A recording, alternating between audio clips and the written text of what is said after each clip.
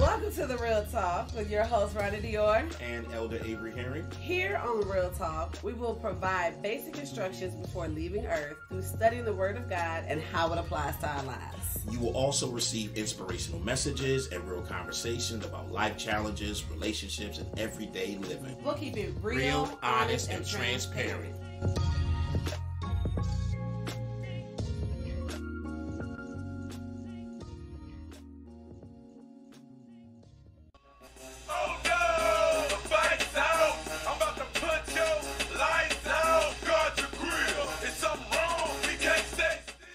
So we're still talking about the series, A Fight Broke Out.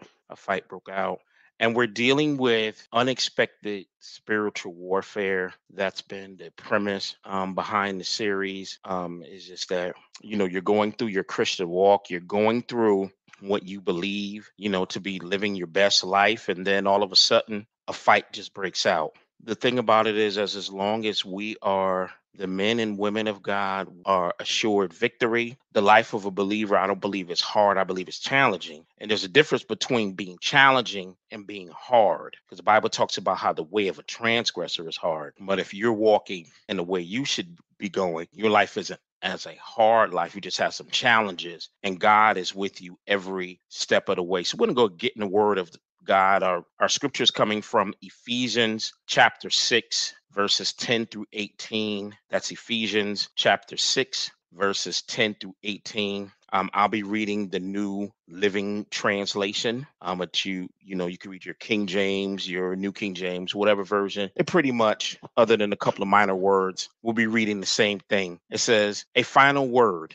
be strong in the Lord and in his mighty power. Put on all of God's armor so that you will be able to stand firm against all strategies of the devil. For we are not fighting against flesh and blood enemies, but against evil rulers and authorities of the unseen world, against mighty powers in this dark world, against evil spirits in heavenly places. Therefore, put on every piece of God's armor so you will be able to resist the enemy in the time of evil. Then after the battle, you will be standing firm." Verse 14, "Stand your ground, put on the belt of truth and a body of armor of God's righteousness. For shoes, put on the peace that comes from the good news, so that you will be fully prepared. In addition to all of these, hold up the shield of faith to stop the fiery arrows of the devil. Put on salvation as your helmet and take the sword of the Spirit, which is the word of God, praying in the Spirit at all times, and on every occasion stay alert and be persistent in your prayers for all believers everywhere." So we're talking about a fight broke out. And one of our base scriptures, we in 1 Peter 4:12, it says, "Brethren, thinketh not strange the fiery trial which comes to try you, as though some strange thing happened." In other words, don't think it weird when you start dealing with stuff. Don't think it's abnormal when you start coming up against some things in your life. It's just par for the course. But be faithful, knowing that God is faithful. And sometimes, a fight just breaks out. It doesn't mean that you necessarily had done any sin.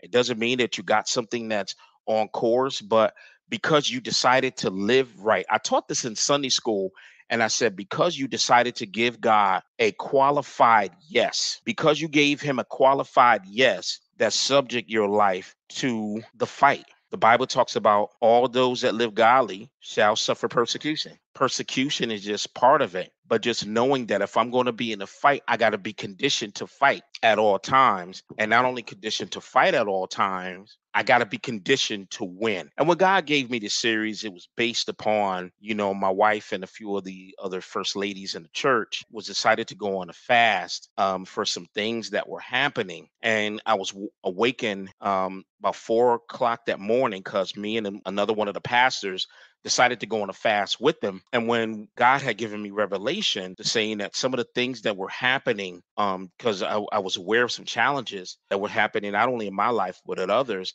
but that some of those challenges were happening, but simply a fight broke out.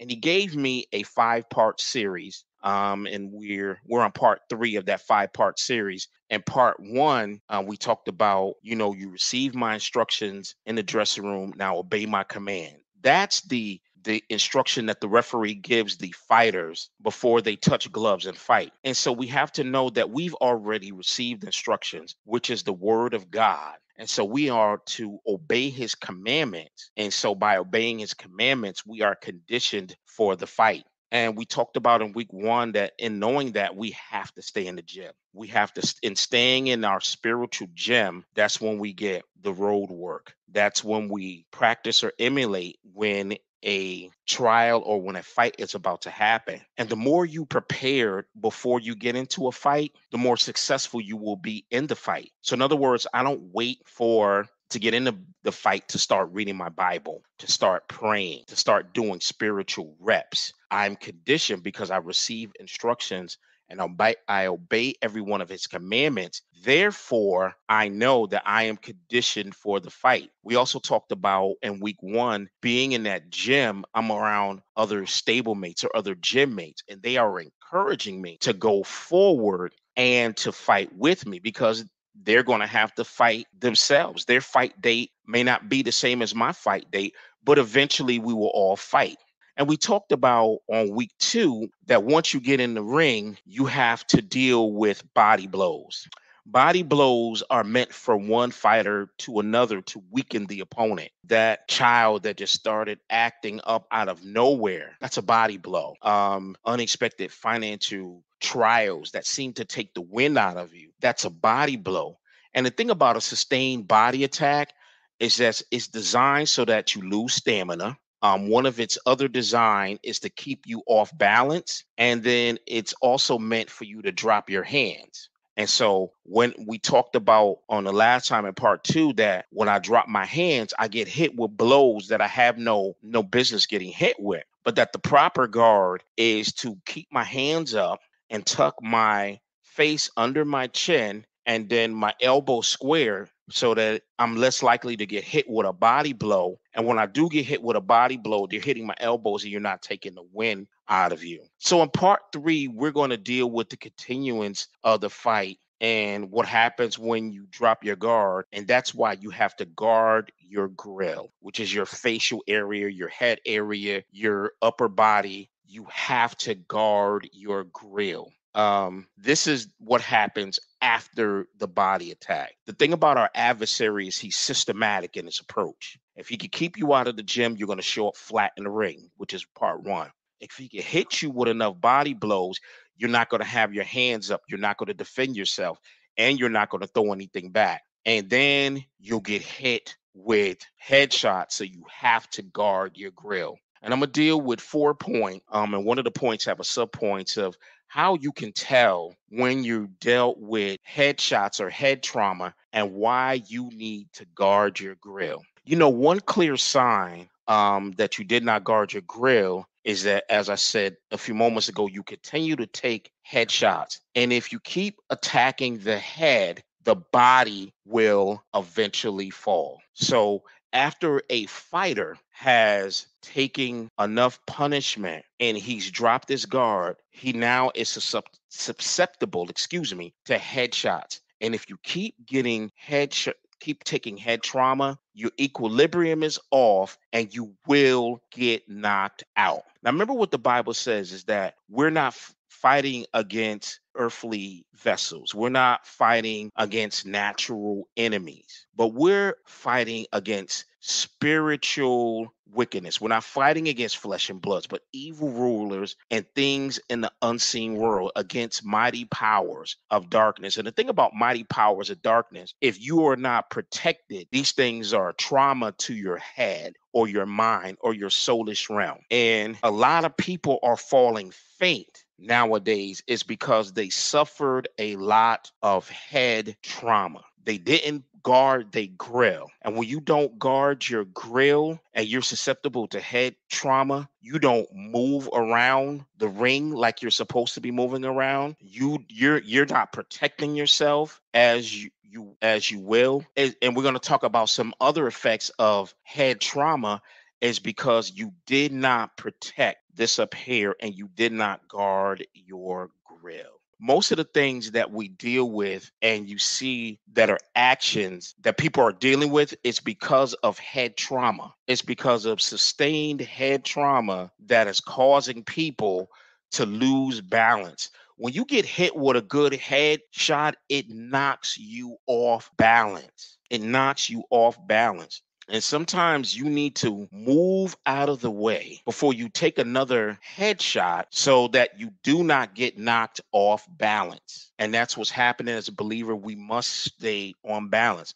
Now, in week one, we talked about that gym and we talked about sparring as a part of preparing you for what you can anticipate sparring. Well, in sparring, they have headgear. And that headgear is so that you don't get caught with nothing wild. And also, if your defense isn't tight, so if your defense is not tight, then let's say you get hit with a headshot, I could practice my bobbing, my weaving by getting out of the way if I get my headgear on. Well, the good news about this particular fight is just that I get to go into the ring with headgear, and that headgear is the helmet of salvation. Do not go into a spiritual fight without your armor on. And the most important piece, which is your headgear, because it's your headgear that's going to protect you. And I've seen too many saints that are trying to fight a spiritual war without headgear on. And the thing about it is, we're not smart enough to outsmart the devil. We're not smart enough to outthink some of the spiritual things that we get ourselves in.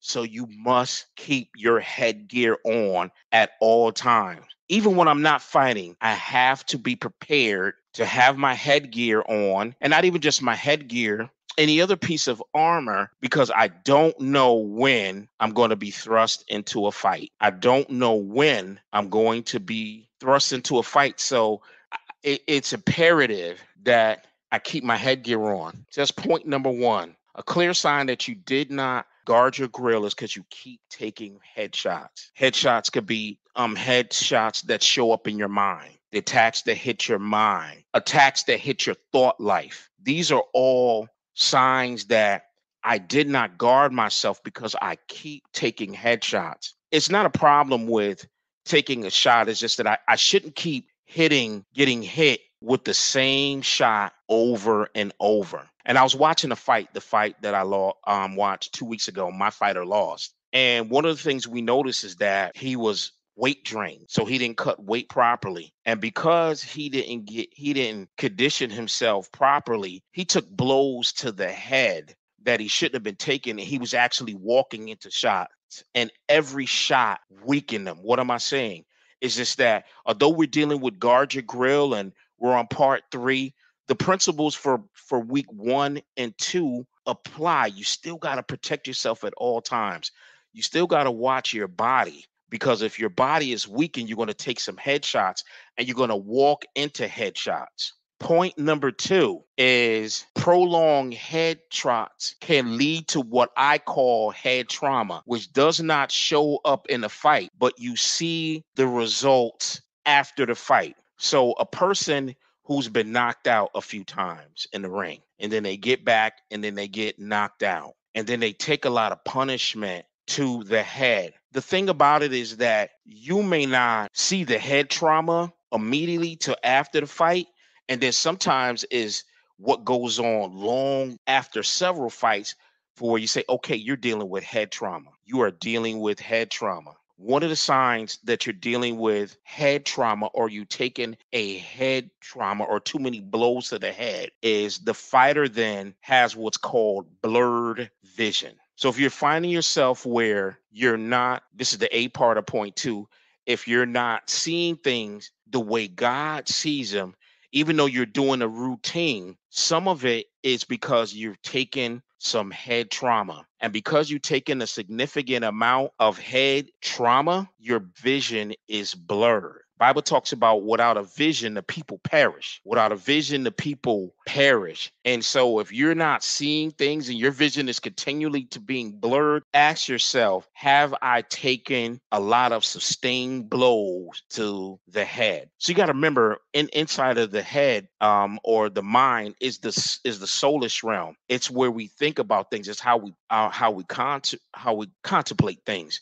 Satan sits on the seat of emotions. And a lot of times we're dealing with head trauma that's blurring the vision, and we can't see what God is doing. What am I saying? That broken relationship, whether it's a romantic relationship, whether it's family relationship, whether it's family trauma, those are all headshots.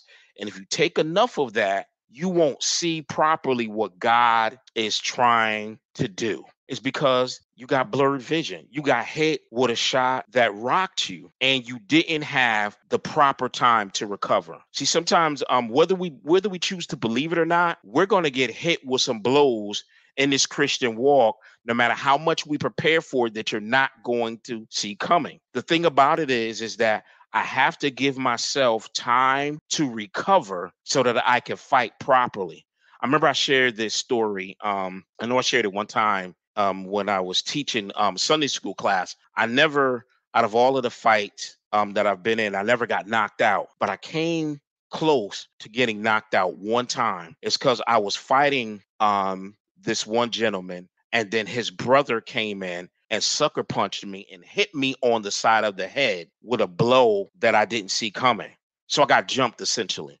And then the third guy came in and then, hit me as well. And so I was fighting three dudes at one time, and my vision was blurred. And so what happened is, when I got hit with the shot that I didn't see coming, it's almost like a flash that like someone took a photo with a flash on, and it rang in my head, and I stumbled a little bit, and then I tried to fight, but I wasn't fighting as good as I was, because number one, I was fighting more than one opponent, and I got hit with a shot that I didn't see coming. And so I needed time to recover.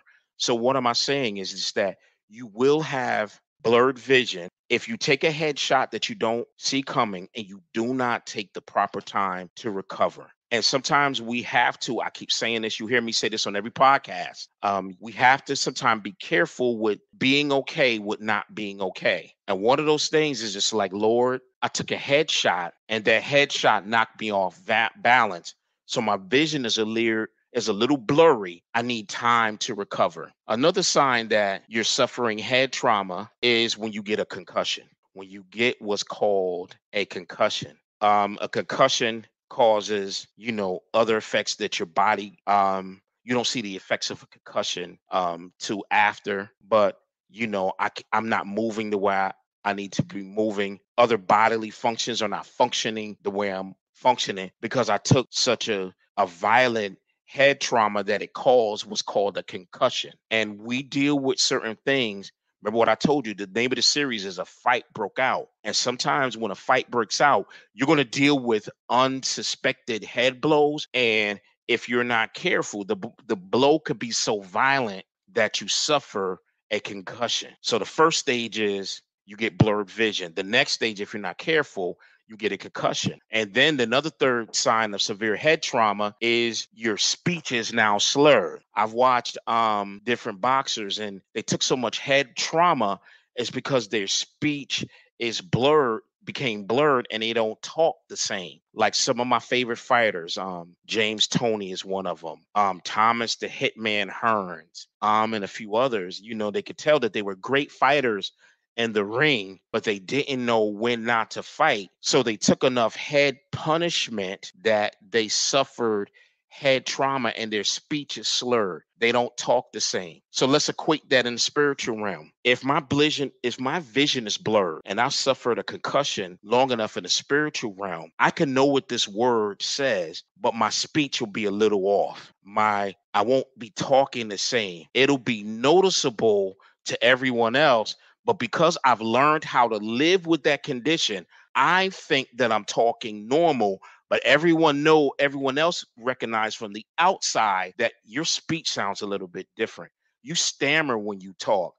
You're slurring when you say that. You can't complete whole sentences. And that happens to us in the spiritual realm. When we take enough body trauma, head trauma, and our speech is slurred, when we should be speaking faith, our speech is just a little bit off. But we've been dealing with that head trauma so long that we got comfortable with not talking the same. So you got to be careful that you don't suffer these are all effects of what's called prolonged headshots, blurred vision, walking to spiritual concussion. You should be walking in faith, and then all of a sudden you're fainting and passing out of nowhere. And then when you get up and you try to talk, you're stammering with your words. Well, you used to speak with confidence, but your speech is not the same. So these are signs of head trauma. The third thing, you must guard your grill because you don't want to get hit in the mouth or your nose, and it will affect your breathing. As we get into these championship type fights, and the longer we stay in the fight, we got to guard our grill, because when my nose and all of this gets busted up, I'm having a hard time breathing. And if I'm having a hard time breathing, it's only a matter of time before I spit my mouthpiece out, which is point number 4, because I can't breathe. And I just say, I don't want to fight no more. I don't want to. We can get to the point where we just say, you know what, Lord, this is a little bit rough. I just don't have the fight. The fight's not in me anymore. I don't have it. It's because I didn't guard my grill properly. I took too many headshots. I'm having trouble breathing. Have you ever gotten to the point spiritually where you're saying, Lord, I'm just having a problem breathing. I'm having problem just taking a breath. This thing is rocking me so much that I've taken enough headshots. I'm walking around, barely walking, and I'm just having a problem breathing. And I feel like spitting this mouthpiece out because I just don't want to fight anymore. But I'm going to teach you how to get out of the way, guard your grill and not take any headshots. It's pretty much the same as what was in week 2. It's the same type of some of the same strategies that was in body blows. You got to keep your guard tight. Same thing in Ephesians 6:11. Be strong in the Lord and the power might. Put on the whole armor. Keep your guard tight. When I'm protecting my midsection, don't forget to put my knuckles up and to guard my face and my head. In boxing gym, we call that answering the phone, because I'm protecting myself against hitting from the side of my head and to the back. So point number 1, keep your guard tight, not even just against body blows, but also against blows that came to hit you in the head with head trauma. One of the things I've watched when I watched fighters that think that they got fast hands, and then they keep their guard down, and then they're moving with all of this in their body, but they got nothing to protect their face. And so they do all right for a little bit, and then they throw a jab here, they're still moving and bobbing, weaving. But the fighter now that begins to watch their body catches them with timing, and then throws it with a block, with a shot that they don't see coming. And all of a sudden, that fighter that was dancing around and doing all this movement gets hit with a blow that he doesn't see coming. And all of a sudden, he gets rocked, and he changes the course of the entire fight. What am I saying is, when you're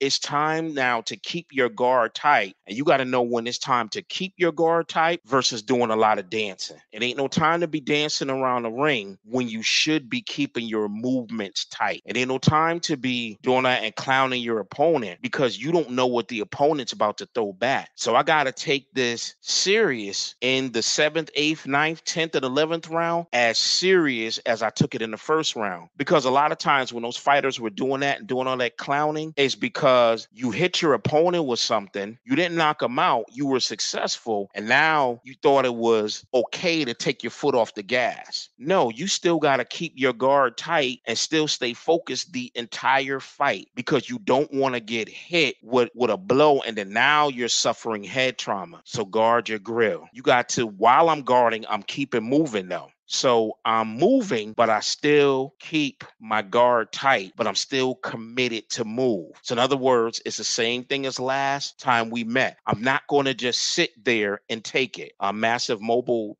tenting just comment, be mighty in the Lord. And part of that being mighty in the Lord is I'm still like week 1 and 2, I'm protecting myself. I got my guard tight and I'm keeping moving. And then the last thing, verses 16 through 18, is I got to commit to fighting back. I got to commit now to not be always on the defensive, but I got to fight back. Why do you think it always says that, taking on the shield of faith, the helmet of salvation, and the sword of the Spirit? With the sword of the Spirit now, I'm going on the offensive. And one of the things is, in guarding your grill, is sometimes the best defense is the best offense. And part of the best offense is to know when you're saying enough is enough. I'm choosing this moment to fight back because I cannot keep taking blows to the head. Because if I keep taking blows to the head, eventually I will get knocked out. So now that I'm guarding myself, I'm also watching my opponent, and I'm watching to see when I'm going to fire off a round. And so what I mean is that you take the verse of scripture, whatever verse of scripture that the Lord gives you, and you're committed to throw a punch back. Throw a punch back. When you hear people talking defeated, well, this is what the Lord allowed me to go through. God caused this sickness to come upon me.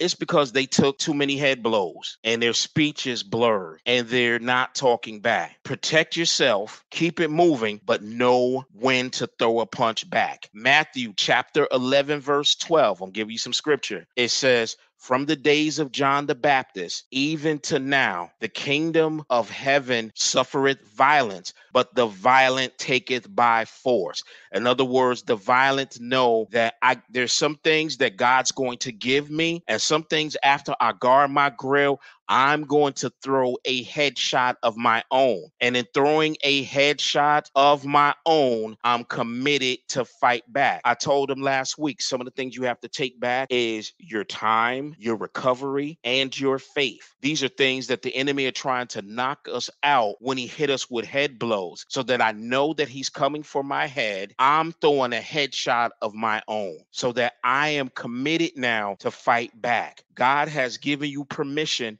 in the spirit realm, not just to protect yourself, but also knowing when to go on the offensive.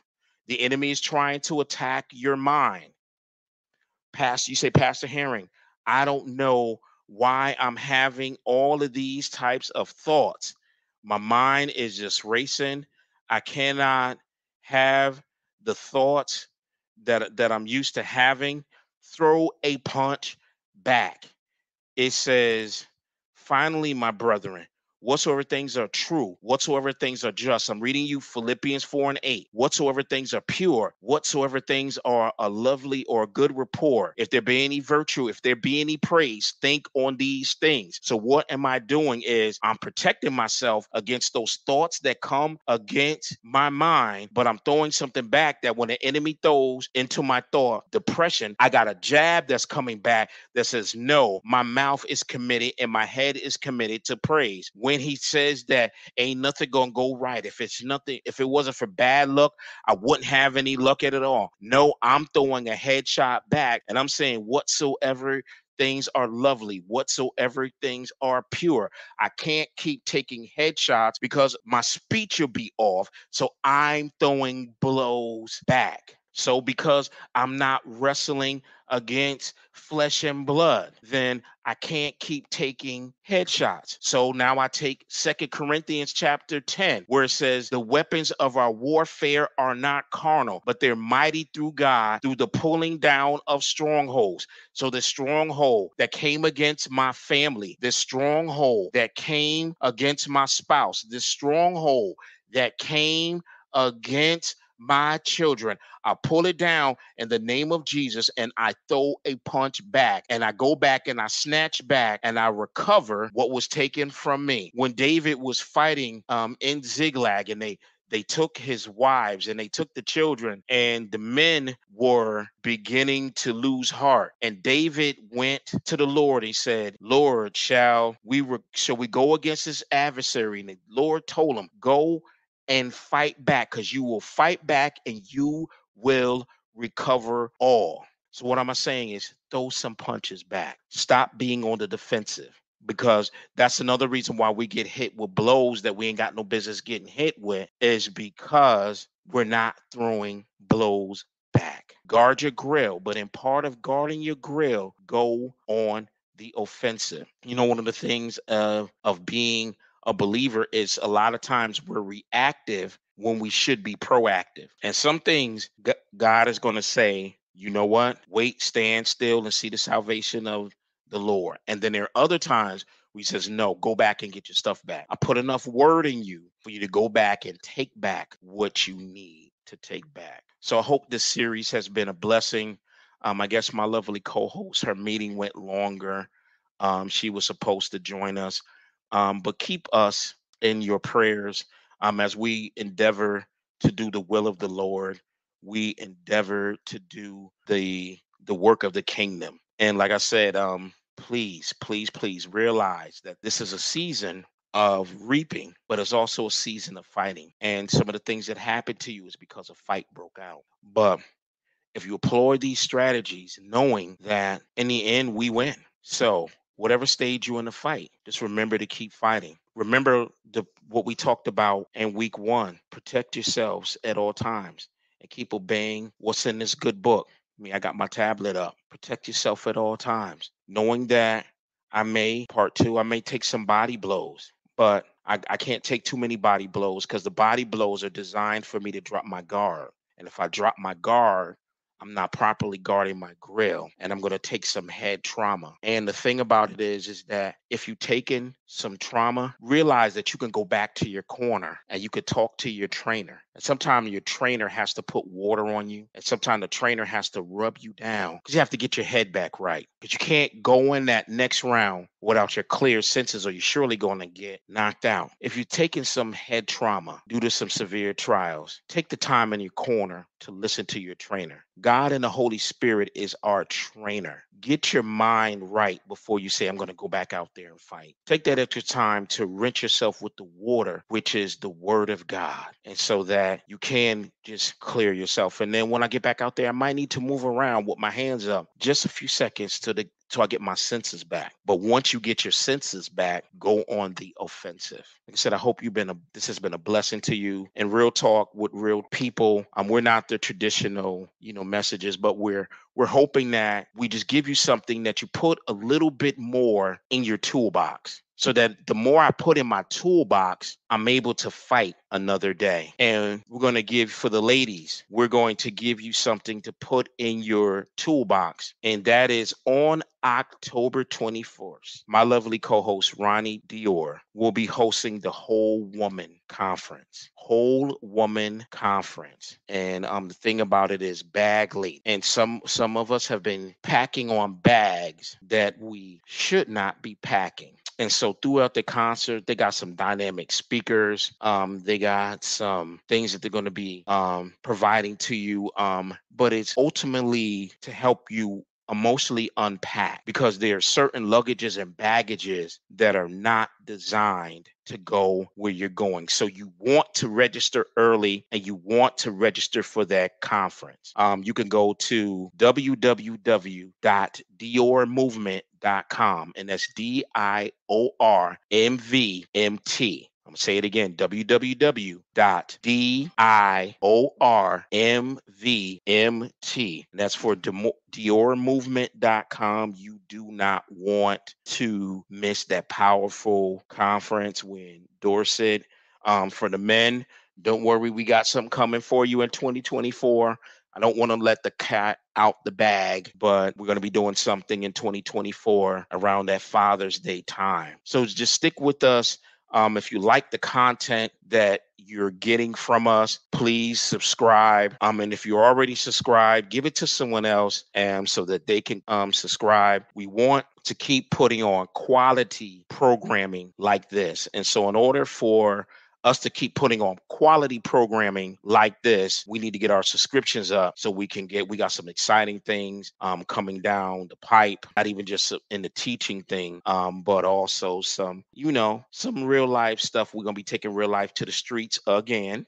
So stay tuned for that. But just continue to rock with us. But like I said, the immediate thing is please, please, please sign up for the Whole Woman Conference, Dior Movement, DIORMVMT.com. Please keep myself in prayer. Next week, my lovely co-host will be back, so I won't be hosting this by ourselves. So keep myself and Lady Ronnie D in prayer. We love you. And y'all stay blessed. Hope this has been a blessing to you.